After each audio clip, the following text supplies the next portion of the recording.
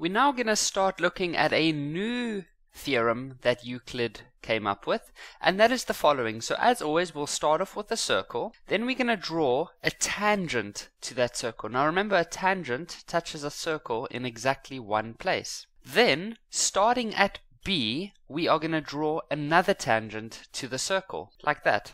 Now what Euclid came up with, and you can try this at home and measure it, you would see it works out perfectly.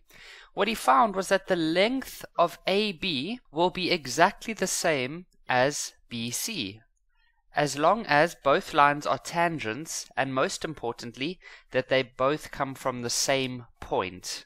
So please, pause the video, try this a few times, take a piece of paper and a pen and just draw a few circles. They don't have to be perfect, and draw a few tangents from a common point, and you'll see that their lengths are going to be the same. So if we look at this diagram over here, because AC and AB are tangents because they touch at exactly one point, and they come from a common point over there, their lengths would be equal. And then lastly, if we look at the shape over here, AC, so A to C, that's a tangent, and C to B, that's also a tangent.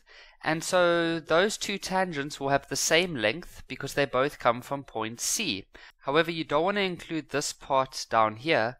You must only say that the length of AC is the same as the length of BC.